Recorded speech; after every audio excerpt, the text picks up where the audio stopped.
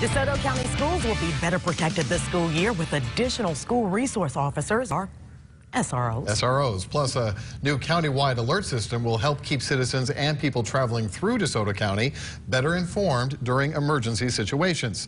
Local 24 News reporter Tish Clark is local in Mississippi. They need to come to school to learn. They don't need to come to school to be scared as if they're going to be shot. We are all about our children and the safety of them. DeSoto County, Mississippi officials are passionate about safety, especially when it comes to kids. School starts August 7th in DeSoto County. The Board of Supervisors just approved funding for 4 additional school resource officers. That means all 14 DeSoto County schools located in the unincorporated areas of the county will each have an SRO. They are the first line of defense.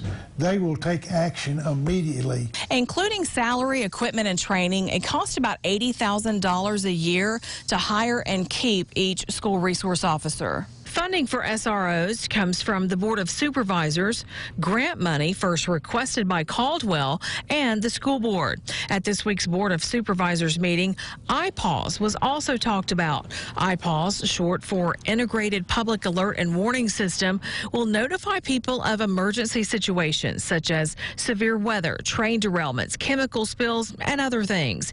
If your phone pings off a nearby tower, you'll automatically get an alert. No need to sign up or download an app. It'll give you exactly locations, and it will tell you detours that you might need to take. In DeSoto County, Mississippi, Tish Clark, Local 24 News.